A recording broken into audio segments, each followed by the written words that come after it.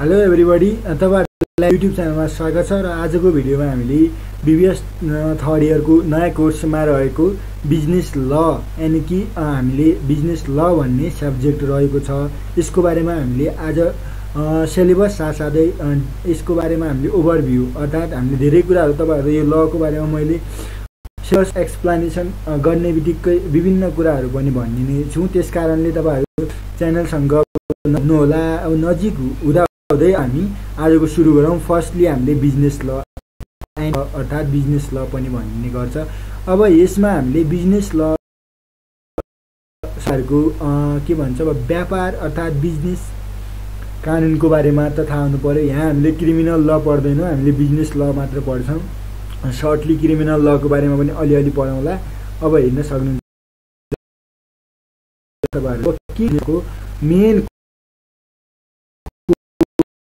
we have well known about your objective of this subject or aim of this subject. Mainly यसको am के रहेछ भन्दाखेरि हामीले basic नलेजहरु र लिगल एस्पेक्ट अनुसार बिजनेसको हिसाबले स्टुडेन्टहरुलाई हामीले बेसिक ज्ञानहरु अर्थात नलेजहरु बुझाउनु पर्यो, अर्थात फन्डामेन्टल कन्सेप्टहरु बुझाउनु पर्यो। प्रिन्सिपल्स भनेको सिद्धान्तहरु अनि लिगल फ्रेमवर्कहरु ल अनुसारले कसरी बनेका छन् त बिजनेसका कानुनहरु, तिनीहरुको बारेमा हामीले ज्ञानहरु दिनका साथसाथै हामीले क्यापेबिलिटिजहरु पनि इन्हान्स गराएर प्र्याक्टिकल फिल्डमा यो ज्ञानलाई त्रिभुवन युनिभर्सिटीले स्टुडेन्ट थ्रु इम्प्लिमेन्ट गरोस् भन्ने उद्देश्यले सब्जेक्ट आएको हो। यसमा अब तपाईहरुले के कुरा ध्यान दिनु पर्यो भन्दाखेरि अब बिजनेस अपरेसनमा इफेक्टिभ म्यानेजमेन्ट र तपाईहरुको विभिन्न कम्प्लेक्स इस्युजहरुलाई कसरी हाम्रो फिल्डमा प्र्याक्टिकल फिल्डमा आयो भने हामीले कसरी यिनीहरुलाई सोल्भ गर्ने समाधान गर्ने। अनि साथसाथै तपाईहरु कोर्सले मेनली कुनलाई फेमिलियराइज गरेको छ भन्दाखेरि अब तपाईहरुको विभिन्न भेरियस लजहरु जुन बिजनेस अर्गनाइजेसनलाई एफेक्ट गर्छन् ती लजहरु त थाहा हुनु पर्यो। अनि विभिन्न लिगल इस्युले सोलुसन गर्नु पर्यो थाहा भएपछि पो भनेर यो तपाईहरुलाई बिजनेस ल को कन्सेप्ट यहाँ दिएको हो। यसमा अब हामी लर्निङ आउटकम एट फर्स्टली हामीले डिस्कस गर्नुपर्ने भनेको लर्निङ आउटकम। लर्निङ आउटकम भनेको के हो भन्दाखेरि बिजनेस ल को बारेमा नेचर कन्सेप्टहरु र सोर्सेस अफ ल बिजनेस ल र नेपाल र ग्लोबल कन्टेक्स्टमा कानुनहरु बिजनेस कानुनहरु कतिका इम्पोर्टेन्ट छन् को बारेमा। अनि अर्को हाम्रो फन्डामेन्टल कन्सेप्ट प्रिन्सिपल र लिगल फ्रेमवर्क बिजनेस ल सँग रिलेटेड कुराहरु। अनि तपाईहरुले यसको बारेमा इन्कर्पोरेसन, अपरेसन, टर्मिनेसन अफ कम्पनी, भोलुन्टरी, कम्पल्सरीली यस्ता कुराहरु। अनि साथसाथै तपाईहरुको डिस्प्युट सेटलमेन्ट भनेर भन्छ जुन लेबर डिस्प्युट हो कि अब इम्प्लोयरहरु बीचमा डिस्प्युट होला अरु कुनै कुराहरु भयो भने जस्तै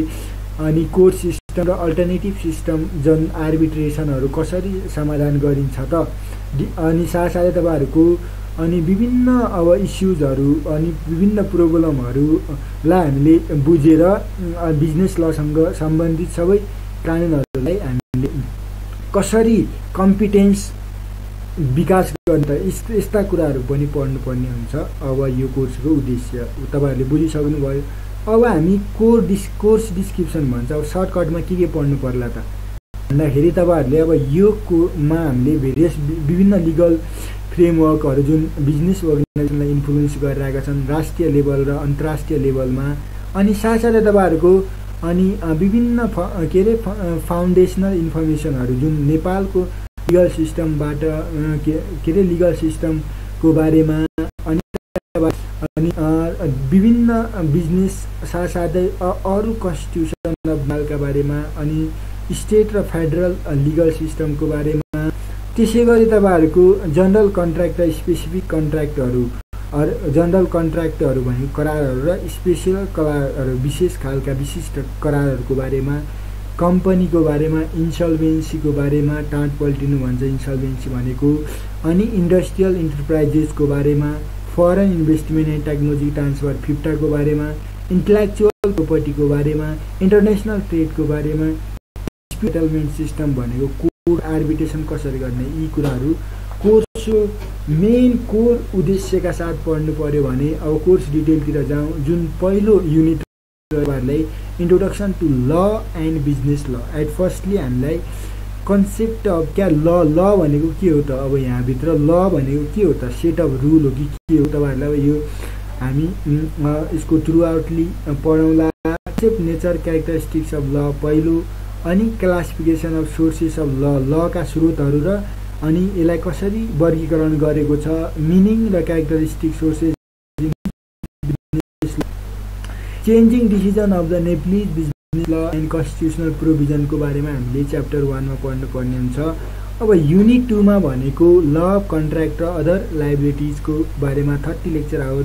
एलोकेसन गरेको छ, जुन लामोभन्दा लामो अर्थात् इम्पोर्टेन्ट पनि उति नै इम्पोर्टेन्ट च्याप्टर हो। अब कन्ट्र्याक्ट एक्ट अर्थात् तपाईँहरूले अदर लाइबिलिटिज भनेर भनिन्छ।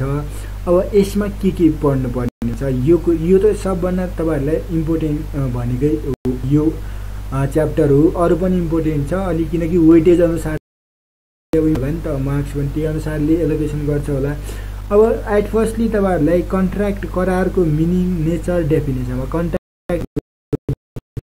व्यक्तिहरू मिलेर एग्रिड भएर यदि ल एन्ड विभिन्न भ्यालिड कन्ट्र्याक्टका इलिमेन्टहरू मिलेर यदि कन्ट्र्याक्ट भन्छ भने त्यसलाई भन्छ कन्ट्र्याक्ट। अब हेर्नु होला इसेन्सियल इलिमेन्ट अफ भ्यालिड कन्ट्र्याक्टका 5 वटा 6 वटा कतिवटा छ त, मिटिङ अफ माइन्डदेखि लिएर धेरै कुराहरू हामी पढाउँला यसको बारेमा डिटेलली। त्यसै गरी तपाईँहरूलाई मिनिङ एन्ड रुल्स रिगार्डिङ अफरको बारेमा, अनि रिभोकेसन अर्थात् ल्याप्स अफ अफरको बारेमा। त्यसै गरी तपाईँहरूले मिनिङ एन्ड रुल रिगार्डिङ एक्सेप्टेन्सको बारेमा, कम्युनिकेसन अफ अफर र एक्सेप्टेन्सको बारेमा। यदि त कन्ट्र्याक्ट एक्टको अहिले नै तपाईँहरूलाई भिडियो चाहिन्छ भने 2 या 3 अब मैले फुल फ्लेज यो 3 वटा 4 वटा च्याप्टरहरू कभरेज हुने गरेर सर्टमा एउटा म्याराथन भिडियो पनि बनाएको छु, जुन BBS थर्ड इयरको लागि त होइन, अरू नै फ्याकल्टीको लागि हो। तपाईँहरू हेर्न चाहनुहुन्छ भने यही च्यानलमा गएर अर्थात् तपाईँहरूले प्लेलिस्ट होस् या तपाईँहरूले खोज्न सक्नुहुन्छ सर्च गरेर पनि। अनि तर हामी BBS थर्ड इयरको सेपरेट भिडियो पनि बनाउला। अब हामी कम्युनिकेसन अफ अफर एक्सेप्टेन्सको बारेमा थाहा हुनु पर्यो। अफर एक्सेप्टेन्स थाहा भएपछि कन्सिडरेसनको बारेमा, something in return, quid pro Q भनेर यो जर्मन अथवा ग्रिक भाषामा पनि भनिन्छ। कन्सेप्ट र इम्पोर्टेन्स अफ फ्री कन्सेन्टको बारेमा, यो त वान अफ द इम्पोर्टेन्ट नै भइहाल्यो। फ्लुज अफ फ्री कन्सेन्ट र तपाईँहरूको legal contract, effect of contract cause by लजहरू, फ्लजहरू भनेको कोर्जन, अनइन्फ्लुएन्स, मिसरिप्रेजेन्टेसन, फ्रड, मिस्टेक, यी 4 वटा तपाईँहरूले छुटाउनु हुन्न कि यस्तो राम्रो इम्पोर्टेन्ट हो। अनि कन्सेप्ट र इम्पोर्टेन्स अफ लिग्यालिटिज, अब्जेक्टिभ कन्सिडरेसन, अनि agreement, meaning, definition of contingent contract, rule regarding तपाईँहरूको कन्टिन्जेन्ट कन्ट्र्याक्ट एन्ड तपाईँहरूको distinguish from wage एग्रिमेन्टहरू, meaning, essential importance, type of performance of कन्ट्र्याक्टको बारेमा, रुल्स रिगार्डिङ पर्फर्मेन्स अफ कन्ट्र्याक्टको बारेमा, meaning of termination of कन्ट्र्याक्टलाई खारेज भएको मानिनेछ, मोड of termination of contract, कसरी हामीले कन्ट्र्याक्टलाई termination भनेको सोध अर्थात् यसलाई खारेज गर्न सक्छौँ, meaning and types of bridge of contract भन्छ, रेमेडिज फर ब्रिच अफ कन्ट्र्याक्टका कुराहरू, major provision of contract and other liabilities, अनि दिवानी संहिता ऐन 2072 यो त तपाईँहरूले नछोडिकन पढ्नुपर्ने हुन्छ।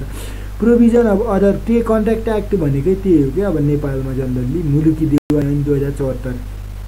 Provision of other obligation in the brief lease कन्ट्र्याक्टको कुराहरू,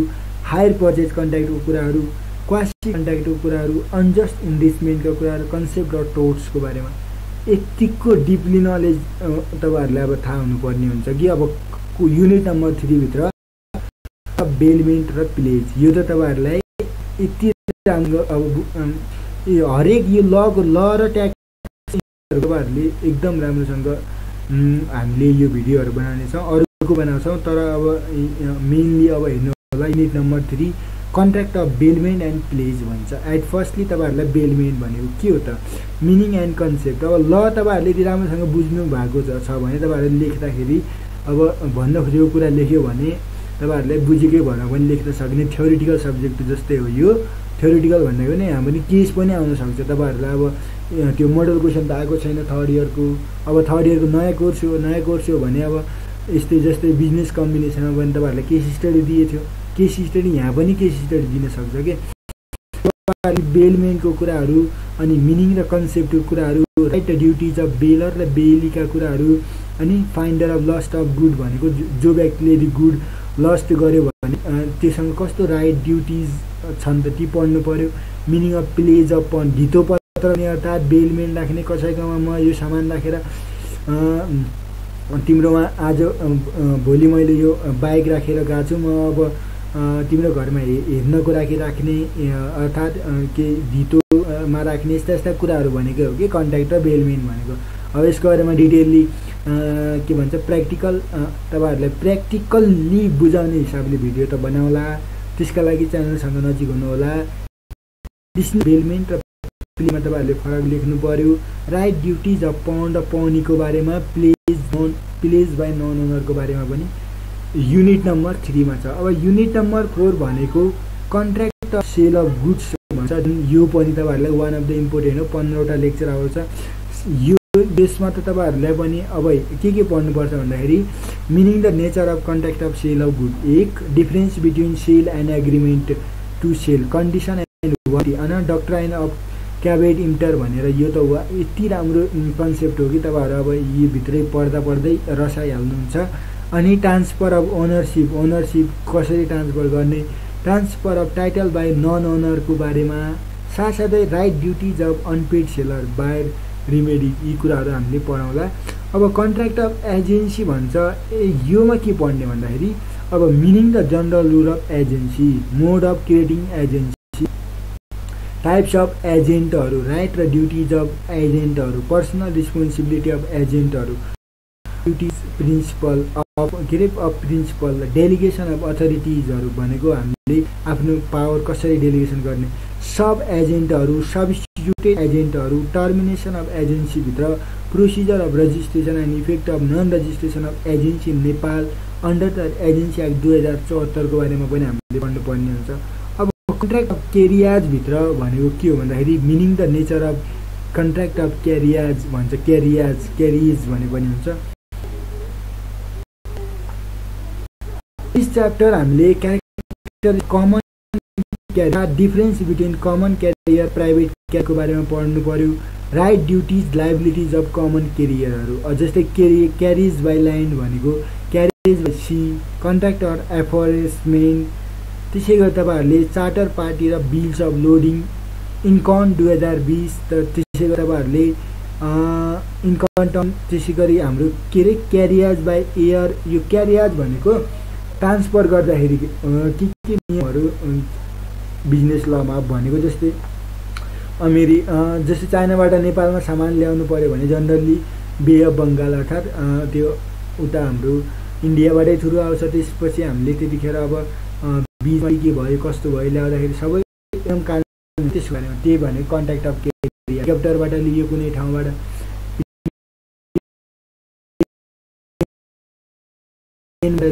कन्ट्र्याक्ट अफ इन्डिमिनिटी एन्ड ग्यारेन्टी अब ग्यारेन्टीको कुराहरू हुन्छ नि त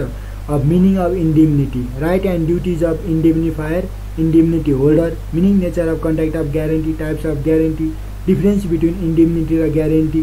त्यसै गरी right liability share discharge surety liability अब हामी युनिट नम्बर 8 मा जाउँ ल अफ कम्पनी इन्सल्भेन्सीको कुराहरू रह्यो है अनि युनिट नम्बर 9 डिस्प्युट सेटलमेन्टको कुराहरू रिलेटेडहरू अनि त्यसै गरी युनिट नम्बर 10 छ भनेको अब यहाँनिर इन्टेलेक्चुअल प्रोपर्टीको बारेमा कपिराइटको बारेमा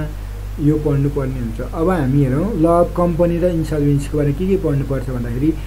तपाई कम्पनीलाई कसरी इन्कर्पोरेसन गर्ने नेचर मिनिङहरू कम्पनीको बारेमा कम्पनी एक्टको बारेमा अलिअलि पढ्नुपर्ने हो के लिगल इम्पोर्टेन्स र फर्मालिटी अफ एनुअल जनरल मिटिङको बारेमा माइन्युट्स र रिजोल्युसन अफ कम्पनीको बारेमा त्यसै गरी तपाईहरुलाई legal provision regarding board of डाइरेक्टरको रिपोर्टको बारेमा एपोइन्टमेन्ट रिमुभल अफ अडिटरको बारेमा त्यसै गरी तपाईहरुलाई अब इन्सल्भेन्सी अफ कम्पनीको बारेमा नेप्लिज ल इन्सल्भेन्सी एक्ट 2063 को बारेमा अब डिस्प्युट सेटलमेन्टमा 10 वटा लेक्चर आएको छ भने कोर्ट सिस्टमको बारेमा सिभिल प्रोसिजर इन नेपालमा कसरी हामीले डिस्प्युट सेटलमेन्ट गरिन्छ मिनिङ फिचर इम्पोर्टेन्स अफ आर्बिट्रेसनको बारेमा एपोइन्टमेन्ट अब आर्बिट्रेटर कसरी एपोइन्टमेन्ट गर्ने, नियुक्ति गर्ने, पावर फङ्सन अफ आर्बिट्रेटरभित्र तपाईँहरूलाई dispute to be settle by the arbitrator हो, यी कुराहरू रह्यो भने अरू major provision of Nepal arbitration act 2055 मा आधारित रहेर हामीले डिस्प्युट सेटलमेन्टको कुराहरू पढ्यौँ। अब last one law of intellectual property भन्छ, कन्सेप्ट नेचरल प्रोपर्टिज भित्र copyright act 2049 and major provision patent design trademark act 2022 अनि अरू विभिन्न मेजर प्रोभिजनहरू जुन trade related एस्पेक्टहरू, intellectual property right trips भन्छ, इन्डस्ट्रियल इन्टरप्राइजेस एक्ट 2074 यो पनि पढ्नु पर्यो। विभिन्न अदर मेजर प्रोभिजनहरू जुन foreign investment transfer act, फिफ्टा act 2075 and other major प्रोभिजनहरू पढेर हामीले ललाई पढ्नुपर्ने हुन्छ। प्लिज गाइज तपाईँहरू अब यस्तै भिडियोहरू हेर्न र यो चाहिँ अब फुल भिडियो आउने हाम्रो एउटा के भन्छ एउटा अब प्रतिबद्धताका साथ यस्तै भिडियो बनाउन छ फ्युचर डेजमा पनि। तपाईँहरूले च्यानलसँग नजिक हुनु